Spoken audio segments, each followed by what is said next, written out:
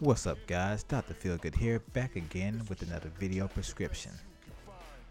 And today, I'm going to do something you guys probably would never expect. I'm going to defend Sony. That's right.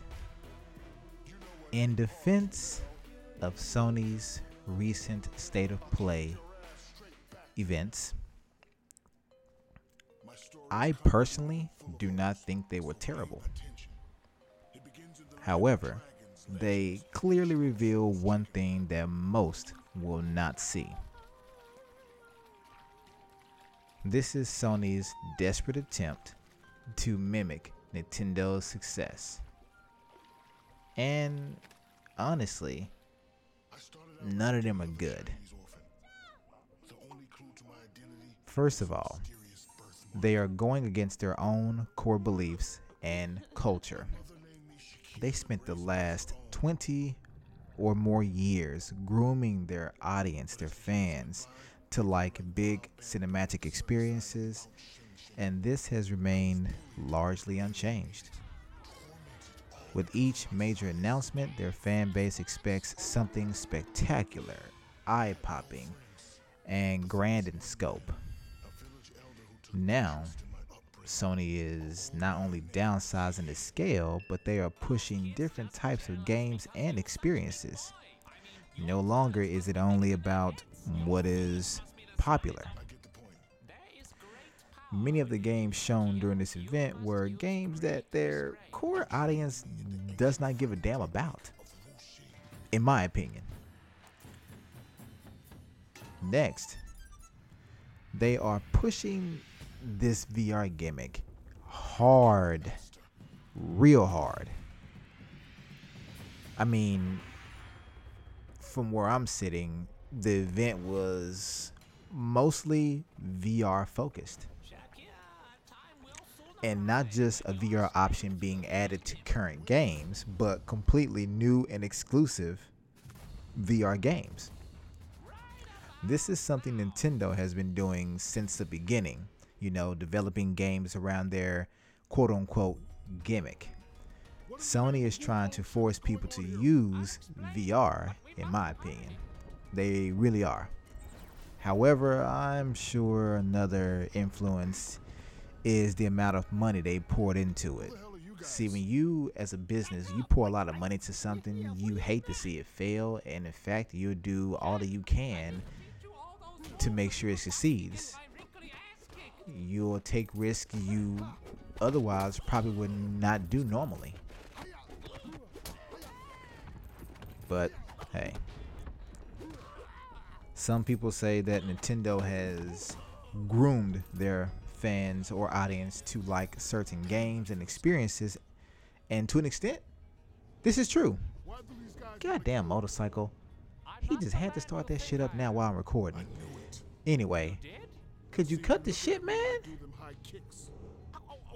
If you guys can hear this, I do apologize. Oh my gosh. I want to walk outside and take a nice, fresh, brand new brick purchased from Lowe's and throw it right at his damn helmet. Anyway. Where was I? Oh yeah. This is why Nintendo still caters to the audience they groomed. Nintendo is also known for always trying new things, and their audience expects this with each new piece of hardware released. This dude is really pushing my goddamn buttons right now. Back on point. Sorry guys. Damn it, I lost my train of thought. As I said, they always like to try new things. Nintendo does, and their audience, expects this in the same way Sony fans expect big, bold, eye-popping experiences. But here's the thing: Sony is not known for trying new things. This is why their controller has essentially remained unchanged for over 20 years. And their audience is okay with this. Why? Well, because Sony has groomed them to be. If you really want to keep it simple, you keep offering the same thing over and over, and your audience will eventually accept it.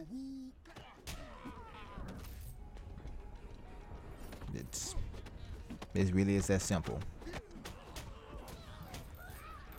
Oh man, this guy on this motorcycle. Anyway, the same goes for Sony's games, obviously.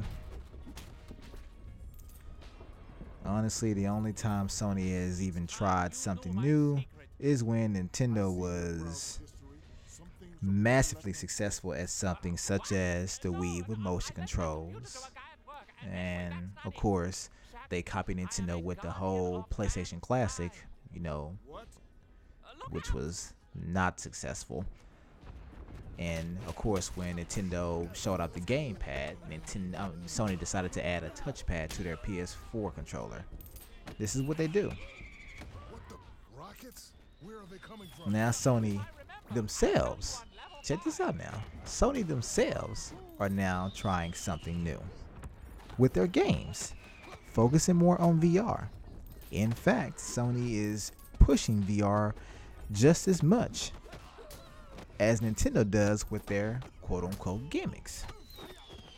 And the VR games being offered are not simply VR versions of their popular IPs or currently released games. You know how they add compatible with VR, or they may add a few features like the Batman Arkham VR experience or something.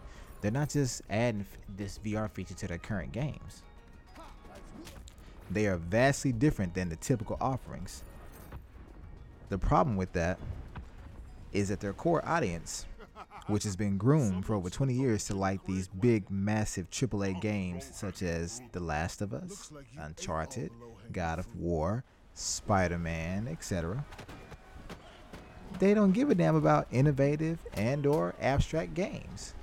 They want what they want, and what they want is something straightforward. This is why many of the Sony fans out there are disappointed at the state of play.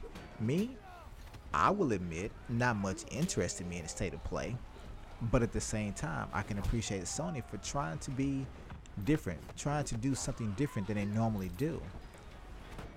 Maybe they realize they can't keep up with this massive, cinematic, expensive AAA experience. They can't keep doling those out. Maybe they have finally realized, hey, let's try to offer something to other gamers besides our hardcore audience. You think about it, especially with the whole thing with censoring their games, it seems they may be turning over a new leaf. Who knows? I'm not claiming to know. I'm not claiming anything I say right now is fact. I'm just simply saying